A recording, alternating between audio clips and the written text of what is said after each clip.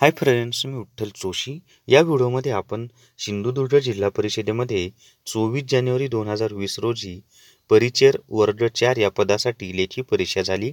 या परीक्षेमध्ये गणित व बुद्धिमत्ता चाचणीवर 10 प्रश्न विचारले होते. त्या 10 प्रश्नांची उत्तरं आपण पाहणार आहोत.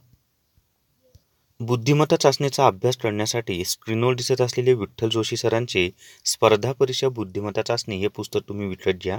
या पुस्तकामध्ये बेसिक, मीडियम, ॲडव्हान्स तिन्ही लेवलची उदाहरणं अतिशय सोप्या पद्धतीनं सोडून दिलेली आहेत आणि सर्व स्पर्धा परीक्षांसाठी हे पुस्तक उपयुक्त आहे.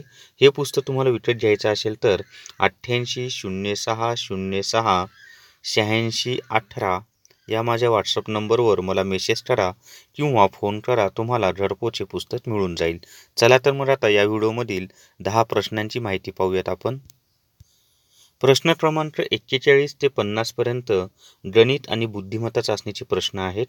तर 41वा प्रश्न आहे 5, 8, 10 यांचा मसावी किती. तर या ठिकाणी पहा, दिलेल्या संख्यांमध्ये एक संख्या जरी मूळ संख्या असेल तर त्या सर्व संख्यांचा मसावी हा 1 असतो. म्हणून याचं उत्तर आहे ब 1, कारण 5, 8 आणि 10 मध्ये 5 ही मूळ संख्या आहे. एका संख्येचा वर्ग व धन सारखाच येतो तर ती संख्या कोणती.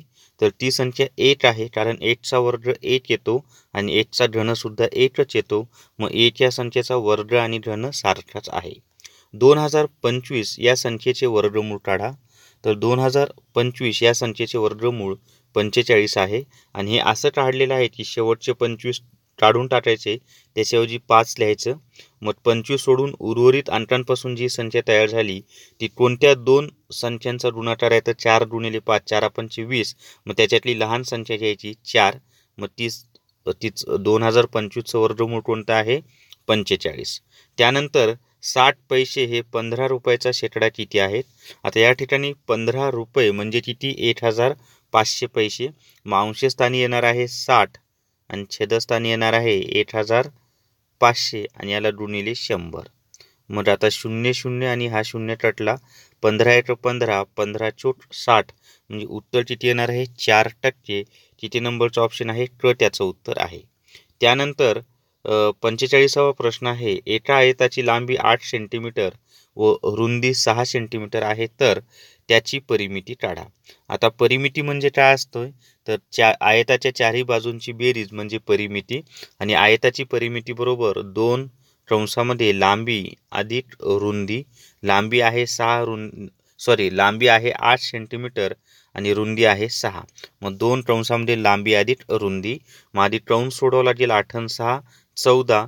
मग 2 गुणिले 14 जर केलं आपण तर उत्तर येते 28 सेंटीमीटर. किती नंबरचा ऑप्शन आहे 28 सेंटीमीटर. तर त्याचं उत्तर आहे 28 सेंटीमीटर. त्यानंतर खालील परिमाणांची क्रमाने मांडणी केल्यास मध्यभागी कोणते परिमाण असेल. आता आपल्याला सेंटीमीटर, मीटर, किलोमीटर, मीटर आणि हेक्टोमीटर ही परिमाणे दिलेली आहेत. मग या ठिकाणी सर्वात मोठं येतं किलोमीटर, म्हणजे सुरुवातीला आपल्याला किलोमीटर लिहावं लागेल. मग त्यानंतर हेक्टोमीटर येतो, किलो हेक्टो. डेटा इथं डेटा दिलेलंच नाही आपल्याला. मग त्याच्यानंतर आपण मीटर लिहू आणि मीटर नंतर सेंटी, म्हणजे kilo hecto data डेशी senti milli असा तो क्रम आहे. तर इथं डेशी आपल्याला दिलेलंच नाही म्हणून त्याच्यानंतर सेंटी आणि त्याच्यानंतर मिली. मग इथं पहा किलोमीटर, हेक्टोमीटर हे नुसतं मीटर, हे सेंटीमीटर आणि हे मिलीमीटर. तर मध्यभागी कोण आलेला आहे मीटर, म्हणजे त्याचं उत्तर आहे मीटर. त्यानंतर 47 नंबरचा प्रश्न आहे पहिल्या 20 समसंख्यांची सरासरी किती. आता या ठिकाणी नियम असा आहे की पहिल्या क्रमवार समसंख्यांची सरासरी काढण्याचा फॉर्म्युला n + 1. n म्हणजे एकूण समसंख्या. मग एकूण समसंख्या किती आहेत 20. मग nच्या ऐवजी 20 लिहायचं. 20 + 1 उत्तर किती येणार आहे 21. हे त्याचं उत्तर आहे. किती नंबरचा ऑप्शन आहे ब उत्तर आहे. त्यानंतर 48वा प्रश्न आहे परवा रविवार होता तर उद्या 19 तारीख आहे तर पुढच्या मंगळवारी कोणती तारीख येईल असा तो प्रश्न आहे. तर या ठिकाणी पहा परवा रविवार होता. आता परवा रविवार होता म्हणजे आज कोणवार असणार आहे? मंगळवार असणार आहे. आज मंगळवार असेल तर काल सोमवार आणि परवा रविवार होता. उद्या 19 तारीख आहे. आता उद्या आज जर मंगळवार असेल तर उद्या कोणवार असणार आहे? बुधवार. मग बुधवारी 19 तारीख होती म्हणजे मंगळवारी किती तारीख असणार आहे? 18. मग पुढच्या मंगळवारी तर 7 दिवसानंतर परत तो मंगळवार येणार आहे. मग 18 अधिक 7 जर आपण केलं तर 18 आणि 7 25 म्हणजे पुढच्या मंगळवारी कोणती तारीख असणार आहे? 25 तारीख असणार आहे. त्याचं उत्तर आहे. त्यानंतर समजा रांगेत गीता समोरून 10वी व मागून 7वी आहे तर रांगेत एकूण किती विद्यार्थी आहेत? आता समोरून 10वी आणि मागून 7वी मग इथं काय करायचं? 10 अधिक 7 वजा 1. मग 10 अधिक 7 17, 17 वजा 16 हे त्याचं उत्तर येतं. त्याचं उत्तर आहे 16. किंवा समोरून 10वी म्हणजे तिच्या समोर 9 जण आहेत, मागून 7वी म्हणजे तिच्या मागे 6 जण आहेत आणि ती स्वतः 8. मग 9 ने 10, 10 आणि 6 16.